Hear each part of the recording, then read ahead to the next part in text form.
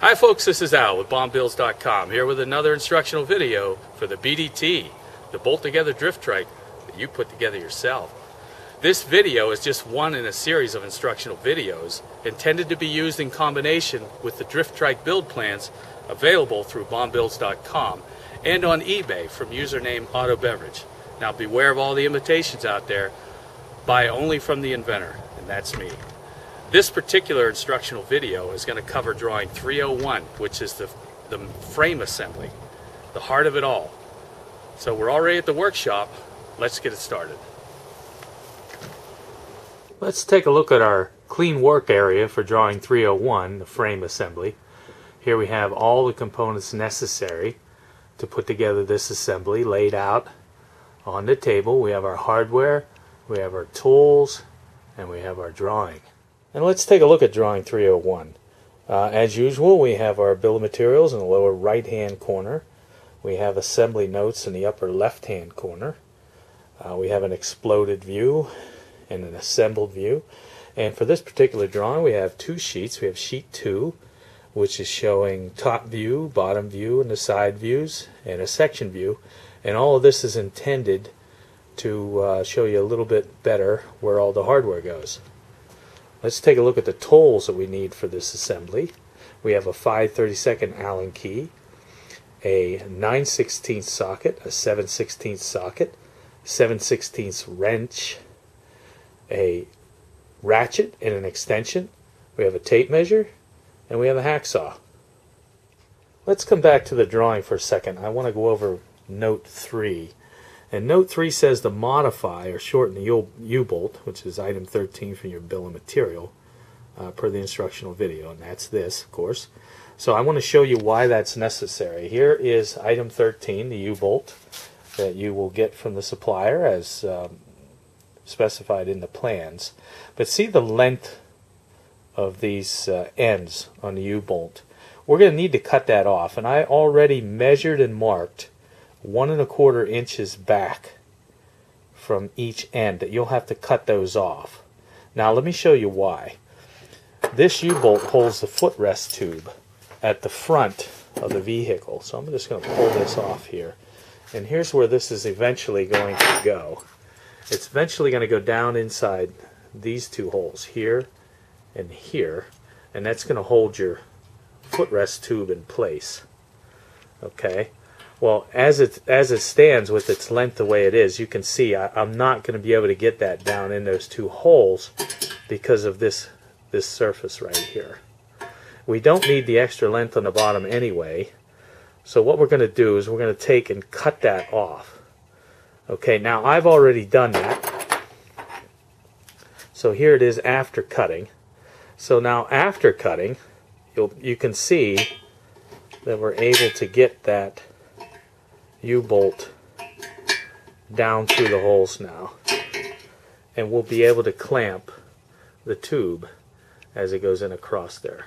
Okay, so let me point something out. One more thing with this is you'll cut these with a hacksaw or a cutoff wheel if you have it, ideally, but always run the nuts up past the cut. You see how I had the nuts run up past the cut? So now once you cut these off, you'll be able to, when you back the nuts off, it'll clean that thread, and then you'll be able to restart the nut. And then of course finally let's take a look at the hardware for this particular assembly. We have large quantities, in this case there's going to be large quantities of washers, nuts, and bolts. So I didn't take them out of the containers and count them. We'll just pull them directly from the containers as we need them. Note that all hardware in this assembly is 1/4 inch. There's various lengths. There's the short ones up there, the longer ones intermediate length, but all 1/4 inch diameter, with the exception of the nuts on the U-bolt, which would be 3/8, so therefore we have the 9/16 socket. So we have our clean area, we have our tools, we have our hardware selected, and we've cut our U-bolt. Let's get started with assembly. So we're going to start by laying the lower tube right on the workbench. We're going to use our right and left hand front nodes, items 6 and 7, the front upright tube and then the rear nodes, the lower and then the upper engine node here. We're just going to lay those out loosely on the table. Now let's take a closer look.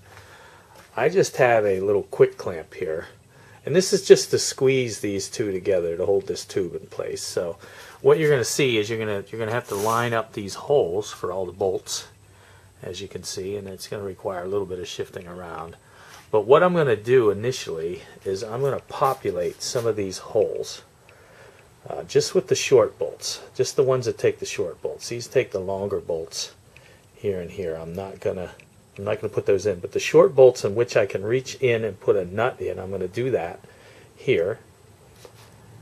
And then up here I'm going to do the same thing, but I'm going to tighten these down first to lock that top tube in. But before I lock anything in, I'm going to populate all the holes with bolts. That way all the bolts will already be in there and we won't have to shift things around later. So I'm going to start putting bolts in holes, and I'll come back and show you that in just a second.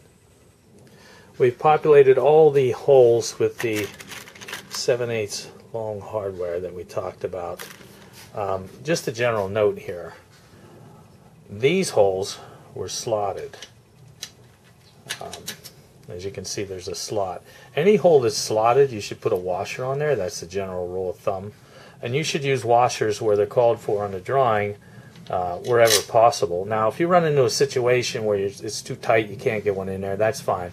But when you can, you should use the washers. Now, none of this hardware is tight. It's just the bolts through the holes, and then the same thing on the back side. I did the same thing over there. And what this does is this guarantees that later on I'll be able to get all the bolts in the holes. Okay, so that's the front. Let's move to the back here real quick. I just put a couple holes in here and here. Now these will eventually get nuts underneath them. These are going to end up with the longer bolts, so I left them out. So what I'm going to do next is I'm going to lift this front just enough to get my fasteners started in these two holes back here. The ones in the front, the heads of the bolts go this way and the nuts are on the bottom, so I'm not going to bother with them right now. But there's two more holes under here that I want to make sure that I can get bolts into. And let me show you which two those are. Those will be right here. Right here. And then as you look at the underside, the bottom view, they'll be right here. So I'm going to put them in as well, just to guarantee that they line up, and then we'll be back. Alright, we were able to get those two screws started under there. And I just wanted to give you a helpful hint here. If you have a screw that's, a set of holes that's not lining up properly and making the bolt difficult to go in, the best way to adjust that is to put a Phillips screwdriver in there about the size of the hole, and then you can gain tremendous leverage there, and you can just shift the plates a little bit, and then usually the screw will go right in. Okay, so now what we're going to do is we're going to put the nuts and washers on the underside of these. That will lock these two plates to this tube. We're going to install the nuts and washers by accessing through these holes. And a slight correction here, these I ended up actually just snugging down, and then I went ahead and put the nuts and washers here and drew these plates together and then pulled these down. So you can look in there, you can see the nuts. These are access holes for you to get your wrenches into and for you to see, and then also you can see down through. Now I know that's dark, but your eye will be able to see down there and guide your wrench onto your nut. Now if you are doing a father-daughter or father and son project, which I highly recommend, and you have a younger son or daughter with smaller fingers, this is a good place to put them to use here, getting these nuts started on the back side. I also wanted to provide another helpful hint. I have this wrench which has this pivot and ratchet on it. So you can see it pivots and ratchets. And then I have just a piece of masking tape here. And what you can do with this is Just put the nut right on there just like that. And then this piece of tape I've just been using over and over again. But you just kind of do that, and it captures that nut, and then you can snake that right in through this hole, and then with the pivoting head you can align it with the screw and then tighten it on the other side. Now also for speed, I did away with the hand Allen key, which I will use the hand key in some locations, but if you have a drill and you have a bit that's adaptable to the drill, you want to set this on low speed and then set the clutch so you don't over tighten the bolts, and then you can use this to help speed up the process. So next I have all this hardware here on both sides tightened down, and you notice the clamp is now gone. I'm going to go in and I'm going to go ahead and put the washers and nuts on the back side of these 4, and then the other 4 on the other side, and then I'll come back before we tackle these. So now we have all of this hardware tight on both sides, all of these, here, here, here, all that. We do not have these tight. Remember on the underside we had also temporarily installed those 2 fasteners. They're just loosely in there, no nuts on the other side. So we're going to use this access hole here to install our nuts on these 1, 2, 3, 4 on the other side, 5, 6 screws, reaching up in there with our wrench or tape method or whatever method that we need, or fingers, however we need to get in there. Just have some patience, it's going to be tight, but let's put those in next and then we'll come back. And using the access hole we were able to get our nuts on the inside and tighten all this down. So the whole head here, the whole head node assembly is now completely tightened, with the exception of these holes which will be sandwiching the front cowling. So those will go in later. So let's move on.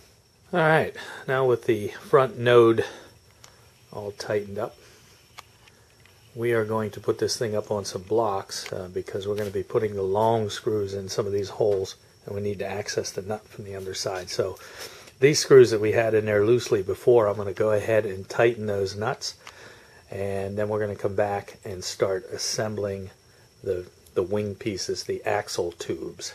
And so now we've installed our rear tube and the plate on the underside here. Note that I have all the hardware in. I have it in loosely. These are still not the right bolts.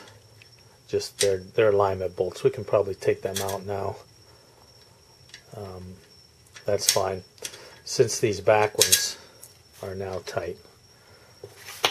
Okay, but make sure you get all the hardware in before tightening anything. So everything's in there. Now also the orientation of this piece, I mean, you can't get it wrong because there won't be enough holes. The holes in the back are for the bearing mounting angle. So there's a miter cut here, and that obviously fits, back in here. Again, it'll only go on one way. So what we're going to do is we're going to clamp this up to get this into the alignment we want, and then we're going to tighten all these screws down while the clamp's in place, and then we'll release the clamp. So let me show you that and we'll be back. And as promised, there's our clamp. Just wanted to point some things out. We want to make sure that this tube surface rests against here very nicely when we clamp this down. Also, when I removed these short bolts, I went ahead and put the long bolts in just loosely to make sure that, again, that we can guarantee that they'll get back in there at a later time. So that's it. It's clamped together, and I'm just going to go through off camera here and tighten every one of these bolts down. So all tightened up, the clamp removed. These two, the nuts are still loose. Just repeat the process on the other side, and then once all the bolts are in place, then we can go ahead and lock these nuts down too. Let's do all that and come back. So we tightened all our hardware here. All this hardware is now tight, including these two nuts on the underside. So this is solid. So we're going to move on now to installing item 10, which is the axle bearing mounting angle. And that goes on just like this. Flip this over. Of course, it's all laid out in the drawing. the large holes will be in the back of the vehicle, because your bearing is going to be right there, and then your axle is going to go through that hole right there. So these will go on just like this. There's 4 bolts, 2 per side, here and here. And inside this slot is where you're going to access the nuts. Again, little fingers are best. Use your tape wrench method, whatever it takes to get the access in there. We're going to go ahead and install and fully tighten the bolts for both sides of item 10. Then we'll be back. Just jumping back in here real quick for this item 10. You see I have all 4 screws actually started. Not tight, but started with the nuts inside. And I just used the tape wrench method that I showed you earlier. You'll just flip it around one direction, then the other direction. But I wanted to show you this. I got a square here.